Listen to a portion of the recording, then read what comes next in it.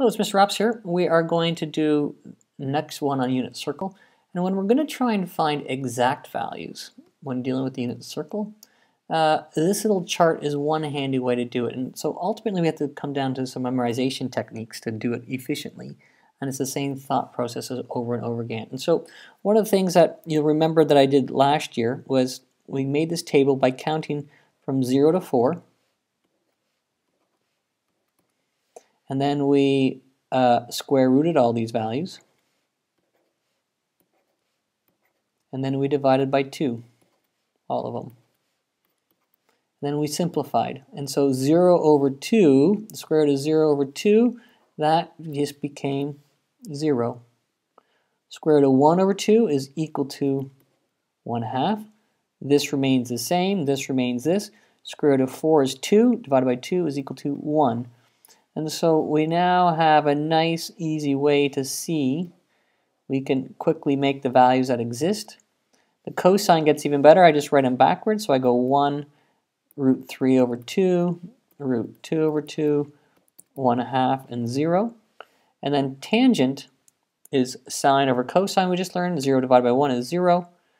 1 divided by 1 over 2 divided by root 3 over 2. Well, you can do the computation, but ends up being root 3 over 3. Root 2 over 2 over 2 is 1. This one ends up being root 3. And this one is undefined when I go 1 divided by 0. And so there's lots of patterns to pick out here to help remember it. Some of the things that I do to remember, I have my degrees and radians. And I know that there's always like matching pairs. And in all trigonometry, things always seem to match back and forth. I know that 3's and 6's go together. Okay, so a 30-degree angle means there's a pi by 6. A 60-degree angle means there's a pi by 3. 45, I just have to remember, that's pi by 4. And this one, too, I happen to remember that one fairly easily, too. And I'm not sure exactly why I remember it so easily. The other thing that I'll tell you is this one here is pretty much the only one that I remember. I know this one, and so that means I know if this was sine of pi by 3 or cosine of pi by 3, then this one is opposite it, so it's 30 and it's sine. If this is 1/2 for 60, well then it's root 3 over 2 for 30. And so there's a lot of similarity because these are the same, those are the same, and it's the same kind of pair back and forth. And so knowing this table is actually quite handy. And then the last kind of memory trick I'll try and tell you is most of my things I think in radians. Here's a pi by 6. 3 and 3 add up to 6. This is a 3, and so that 3 is just a 3. And so that's how my quick little memory trick to help me remember which ones belong with which one.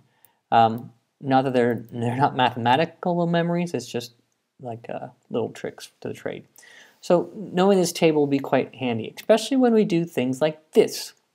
Use the unit circle and special triangles, or the table, or I could say or table. Find the value of the following, okay? So the first, I'm going to find the value of sine 4 pi by 3. In order to do it, the first thing I'm going to do is I'm going to draw a rough sketch.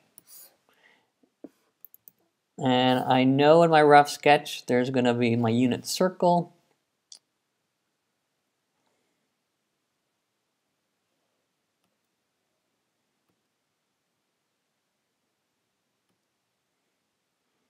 My unit circle. And 4 pi by 3, well, I know that pi, a single pi, is 180 degrees, or that's up to here. And this is just 3 pi by 3 is 1 pi, so it's 1 more pi by 3. I'm going to go 1, so basically I'm, in my head, I quite quickly am able to go, it is this calculation. It's 1 more pi by 3.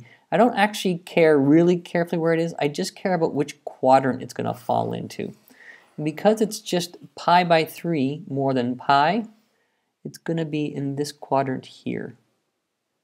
Okay? And so this here, little theta, that theta there is my reference angle. Okay, and so I know that's pi, and so I'm going to go one more pi by 3. So my reference angle is actually pi by 3. And so then I think, so I have my rough sketch, my reference angle, the trig value of sine of pi by 3. Well, sine of pi by 3 is root 3 over 2. So I can say it is root 3 over 2. And then I have to think about, well, is it positive or negative? Well, sine is the y value. When I go over x and down y, I go down, and so it is negative square root 3 over 2. And so there's how we calculate the exact values from a unit circle. We go through all 4 of these steps, and it's the same questions we do each time, and the more often you do it, the more efficient you'll be at it. Now, you're always going to have your calculator, and if you put this into your calculator, you get negative 8660. And so if you use your calculator, you should be able to go through these two conversions back and forth. And just because if this comes up, you should recognize that as root 3 over 2. Okay, we'll do another quick example here. Cosine 2 pi by 3. Well, I'm going to draw a quick sketch. I'm going to go 2 pi by 3. Well, 3 pi by 3 we know is pi. It's 1 less than that. So I'm going to be over here, where again, this is my reference angle.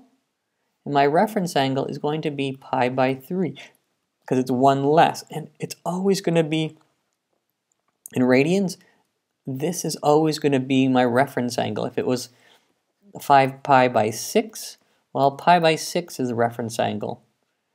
Okay, if it was like 3 pi by 4, well then pi by 4 is the reference angle. And so it's actually quite easy in radians to pick out what the reference angles are. So my reference angle is pi by 3. Cosine of pi by 3. Cosine of pi by 3 is 1/2. That's the one I know best. So that is going to be equal to 1/2. And now I ask myself, is it positive or negative? Well, cosine is x. I have to go over here to get this point. Over here, that is a negative value, and so it is negative 1/2 is the final answer. All right, and we'll do one more together here. So tangent 11 pi by 6. Well, 11 pi by 6. Well, I know 2 pi is all the way around the circle. And in terms of pi by 6, 12 pi by 6 is equal to 2 pi. So I'm not quite at 2 pi. I'm a pi by 6 short. So that means I'm down here. And do I care exactly where it is? No. I just know it's going to be here. And so this little angle here, this reference angle, is a pi by 6. I'm short that, and again, it's always below. It's whatever the bottom is. And so now tangent 11 pi by 6, I go to my table, and I know it's going to be root 3 over 3. They add up to 6. This is my memory tool. I get pi by 6. And so it's going to be tangent of this is going to be root 3 over 3. And now I have to think about the positive and negative. I know it's sine, which is negative, over cosine, which is positive. Put them together and you get a negative. So tangent 11 pi by 6 is root 3 over 3.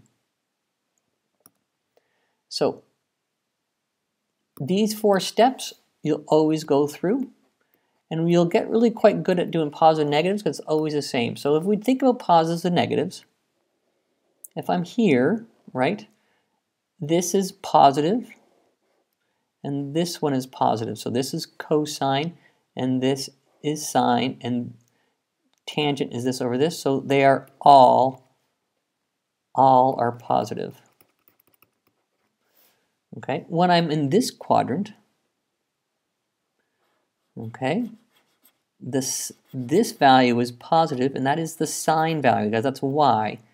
Cosine is negative, and this is positive, and so the sine is positive. Cosine is negative, tangent being plus over is negative. Going here, this is cosine is negative, sine is negative, and so sine is negative, cosine is negative, but tangent is positive. And finally, this last one here, we have positive cosine, negative sign, and so tangent is also going to be negative, and so cosine is positive. And so here's another memory technique. So all students take calculus to help remember which ones are positive. It's in this quadrant, it's cosine. Or you could think of it as the CAST rule, C-A-S-T. However you want to do it, but this is another quick mnemonic device to remember which ones are positive and which ones are negative. But they all come from the unit circle, with this being cosine theta, sine theta being the coordinate. So we can get the signs, positives and negatives based upon this concept as well.